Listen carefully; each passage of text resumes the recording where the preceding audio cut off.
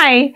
Let's quickly get the value of our what? X. I would like you to watch to the end because the most interesting part is where we substituted what we got into this equation to prove that what we got is right. Okay, all right, now let's begin. Before that, let me introduce you to this law of indices or exponents.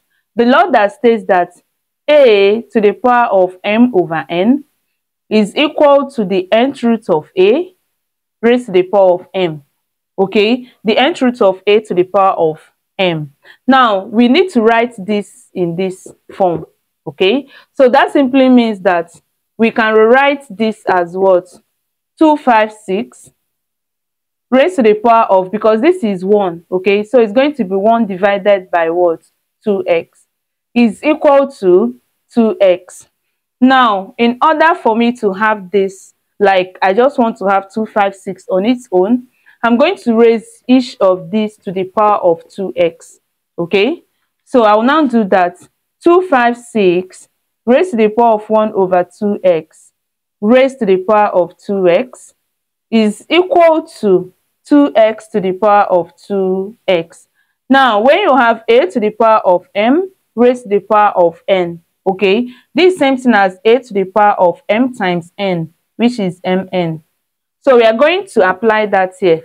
That means this is same thing as 256 to the power of 1 over 2x multiplied by 2x.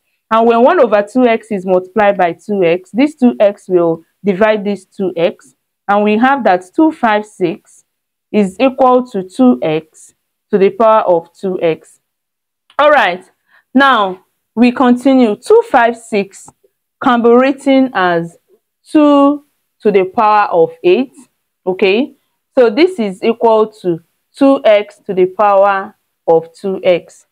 Now we can write this as 2 to the power of 2 multiplied by 4, right? Because 8 is something as 2 multiplied by 4 is equal to 2x to the power of 2x. Now recall that a to the power of mn is the same thing as a to the power of m raised to the power of what? N, or a to the power of n raised to the power of m.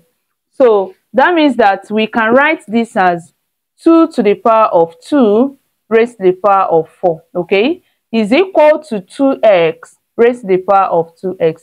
Recall what I said, that you should stay to the end and see how we substituted the solution we got. Now 2 to the power of 2 is 4. So what we have now is 4 to the power of 4 is equal to 2x to the power of 2x. Now we can equate by comparison. You can see that 4 is equal to 2x, right? So we can write that 4 is equal to 2x. Now let's continue. Now we can solve this in this form. Since 4 is equal to 2x and we are looking for the value of x, let's just divide both sides by 2, okay? So divided by 2 divided by 2. So we have that 2 is equal to x. Perfect. Now let us prove it. Okay, so to prove that the answer is right, let's substitute x, 2 for x in this particular equation. So when we do that, we are going to have you subscribed and turn your notification bell on if this is the first time you are coming across this channel. Thank you.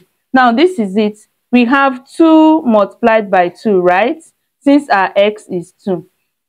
256 is equal to 2 multiplied by 2. Okay, so 2 times 2 will give us 4.